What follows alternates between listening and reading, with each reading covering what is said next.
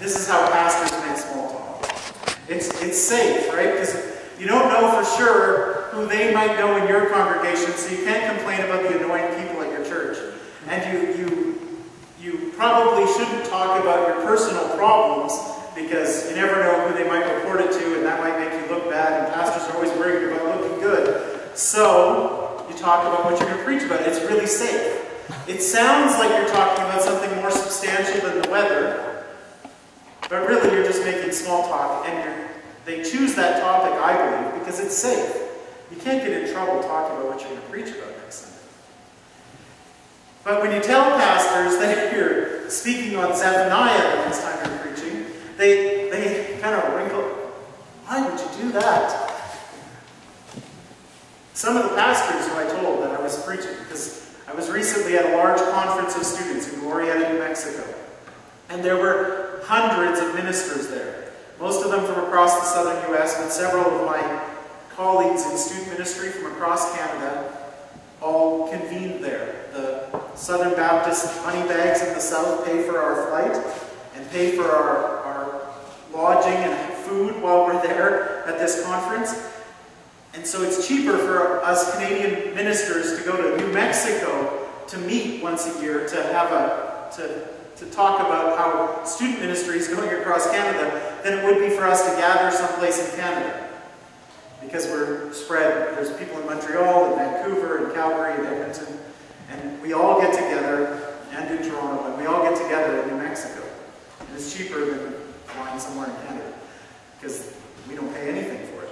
So we're there, and I'm meeting with all of those ministers, but I'm also meeting dozens of pastors from across the U.S. every single day. And so what are you talking about? So, do you have to prepare a sermon for when you get back? Yeah, not long after I get back, I'm speaking at this church. Oh yeah? What are you speaking on? Zephaniah? Zephaniah? Why would you want to do that? You ever wanted to slap somebody?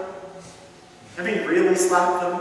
You know, like hard enough to make them see the presence of God briefly, to make them briefly assume that they might be ushered into God's holy presence forever. Just at that moment, they see a bright light at the end of the long center aisle, and they realize, no, it's not Jesus, it's just the street is sunny.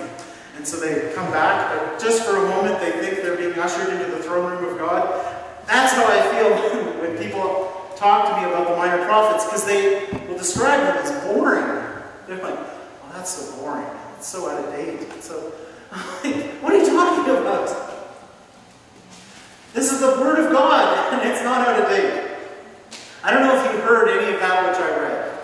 The worst thing in the world to do, especially in our society, is to read a lengthy passage of Scripture. It just loses everybody's attention. But I don't know if you heard the power of the stuff that I was reading, but it's talking about the day of the Lord. The early part of Zephaniah, all the way through to the verse where I started, talks about judgment. It talks about how Israel has wandered from God, and God is going to come back and judge them. And it talks specifically about how He's going to use foreign armies to do that. And you know, a long time ago in Jewish history, that's exactly what happened. In 586, the Babylonian army marched in and they took Jerusalem, and they took many of the people off into exile, and those they left behind, they left in a crumbled, ruined city, barely able to feed themselves. They'd burned crops and taken all the valuables, and they took the leaders all with them, and the people that were left behind barely survived the first few years. And when the exiles came back some 70 years later, the mess they still saw, that they were shocked that the cities hadn't been rebuilt. The walls were still in crumbled messes. It still looked like the scenes we see after the Japanese tsunami, right, where things are just a mess. And they're still a mess. But 70 years later, they were still a mess. It was bad. But this is talking about the restoration. And while part of the restoration happened 70 years after the exile, I think that part of this is still to come. It talks about how on that day, on that great and glorious day, God will come and live personally among them. I don't know if you caught that. But the people that are mourning, the people that are impoverished and struggling and dealing with the consequences of God's wrath, dealing with the consequences of that punishment, dealing with crumbled cities and ruined crops, barely able to feed their families, will rejoice.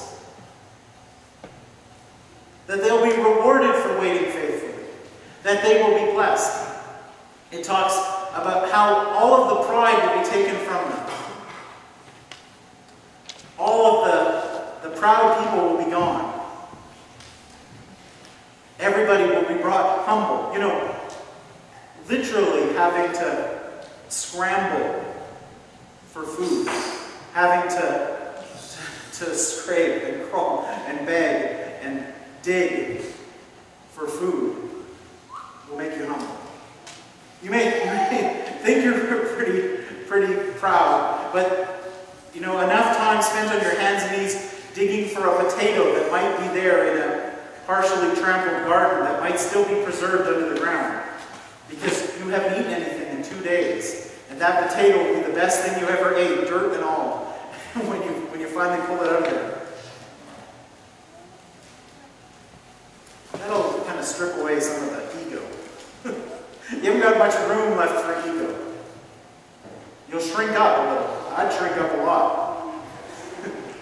I might look positively Chinese by the time I was done. There just won't be any room left in you for ego.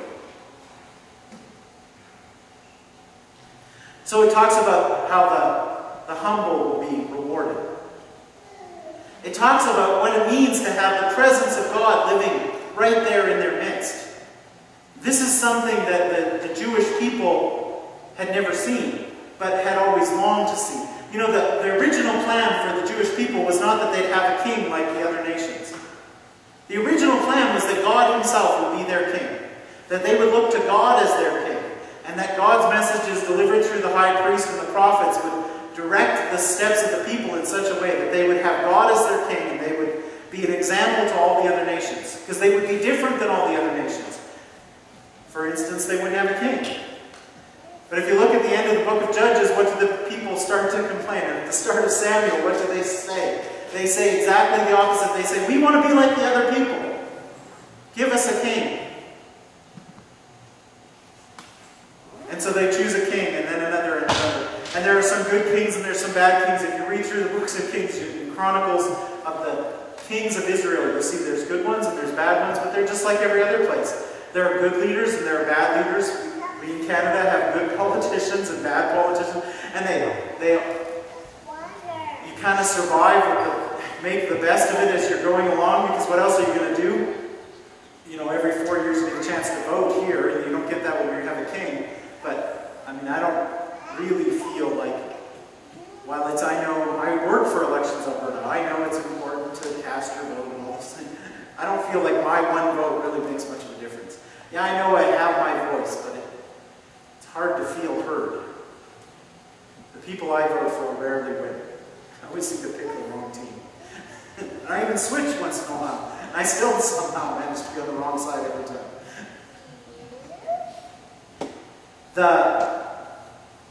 These people had a king. Their kings, especially by the time of Zephaniah, had led them astray. The kings were the ones leading the people towards idolatry, towards sin, towards selfishness.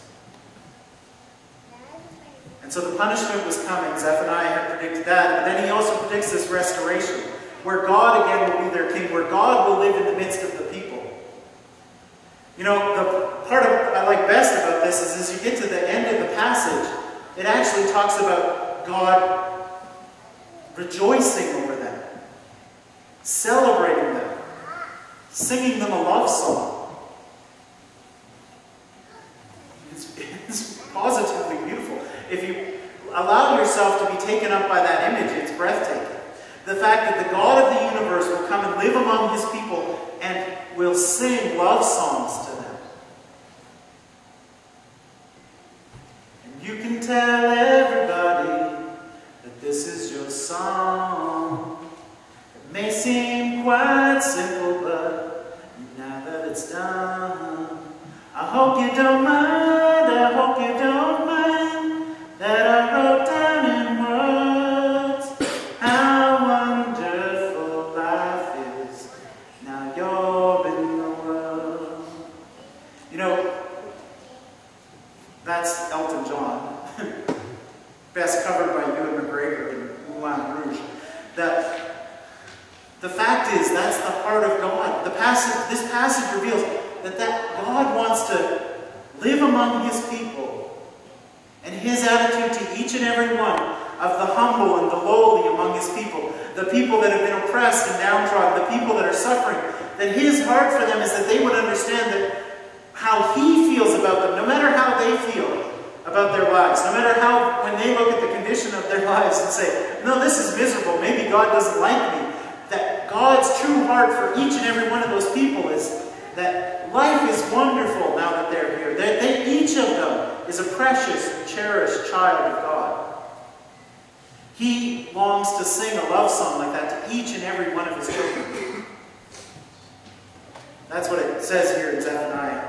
It says that then, once all of that has happened, and all of that has taken place, that the people, everyone, will see that his chosen people are being rejoiced over in such a way, by such a God, that they will have no choice but to join in.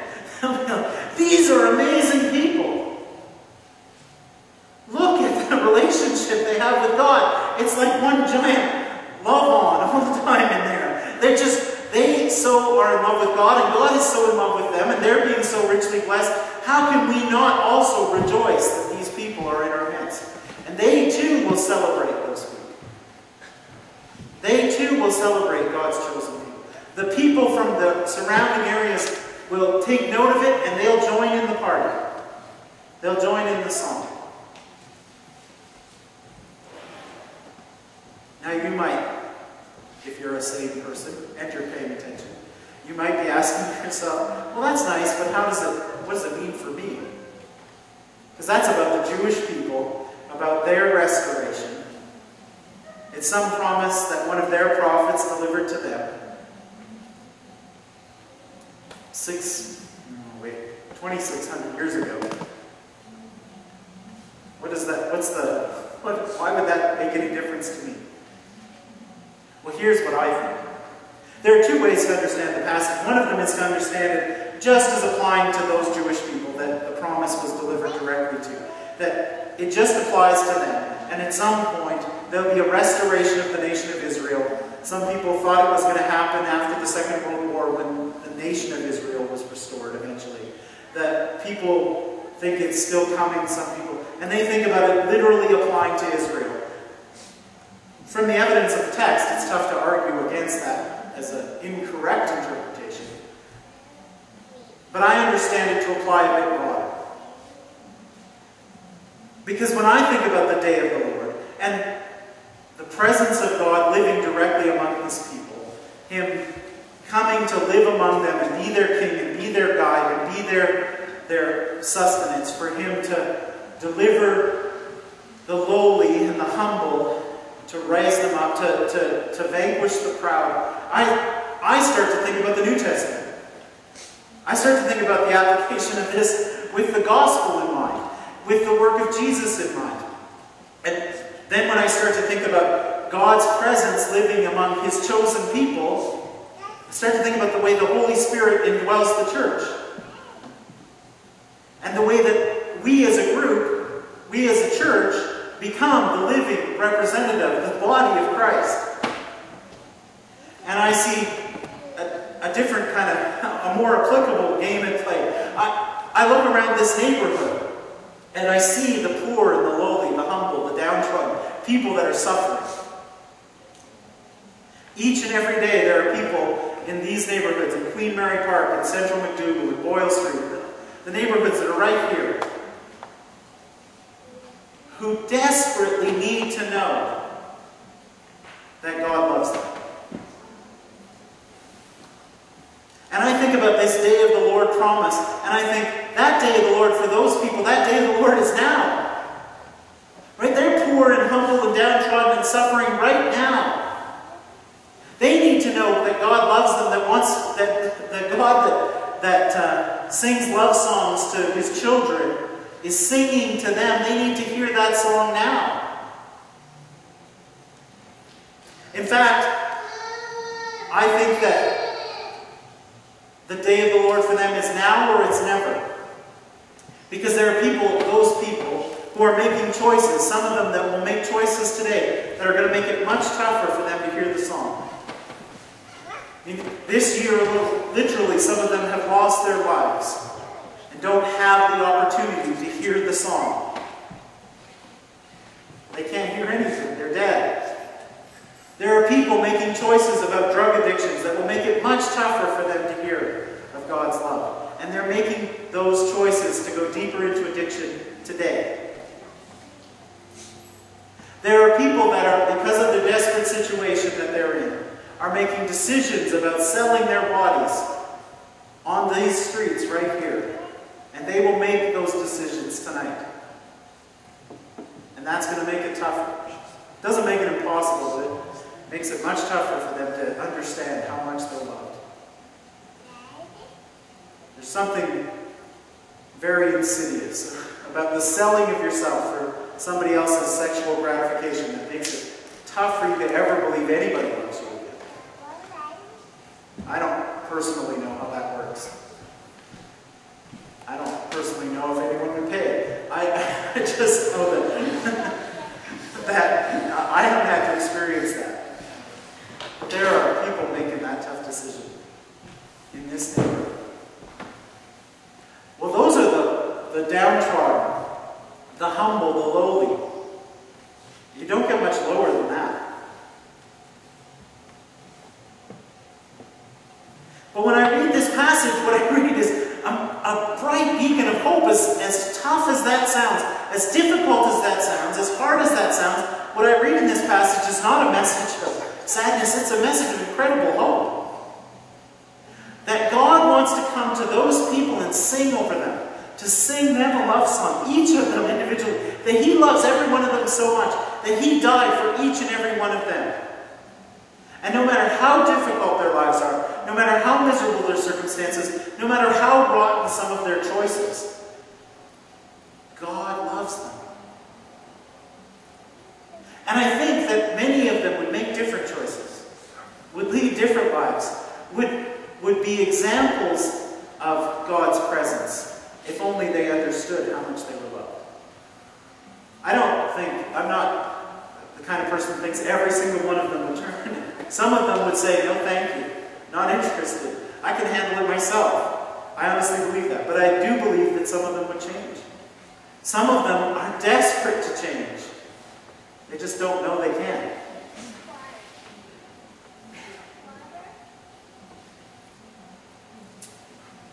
So here's where I think that the church comes in.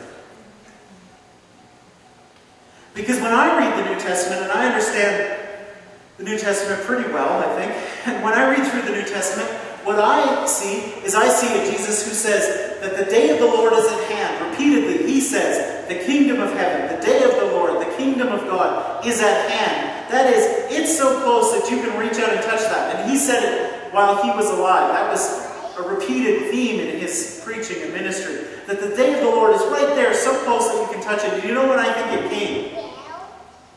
Partially. The real end, full celebration will wait till we're in heaven. But the day of the Lord arrived in part the day that Jesus rose from the dead. And it arrived in another part on the day of Pentecost when the Holy Spirit first filled the church.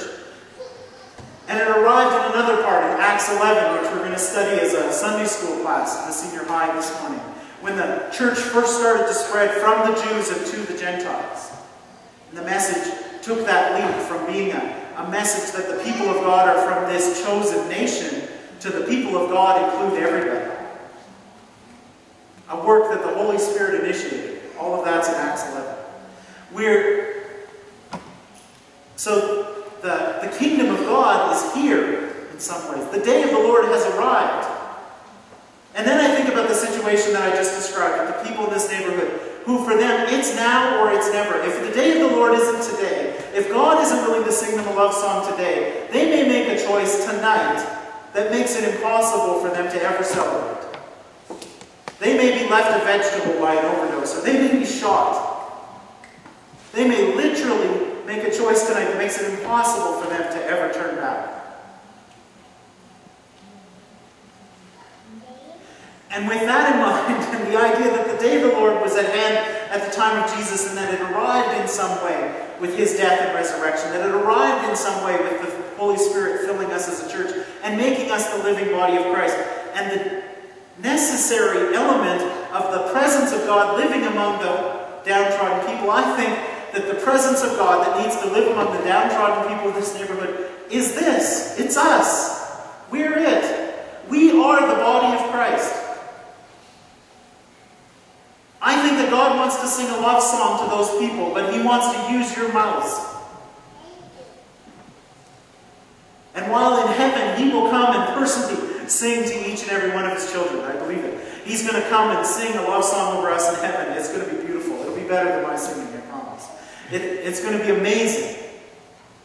It'll be incredible. I think there will not be a dry eye anywhere in the heavens.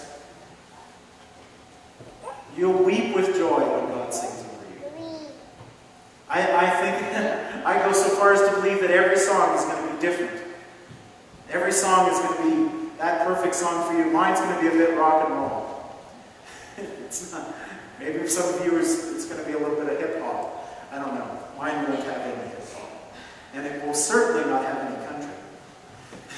But to each their own. I think that God will sing a song that makes sense to each and every one of his children. It's going to be beautiful. But I think right now, today, there are people that need to hear the message of God's love. And the way that he chooses to deliver that is through his body. The living presence. God does live among the people in this neighborhood. Right here. The living God is here right now. He's in this gathering. He's in your hearts. You're the living representation of God.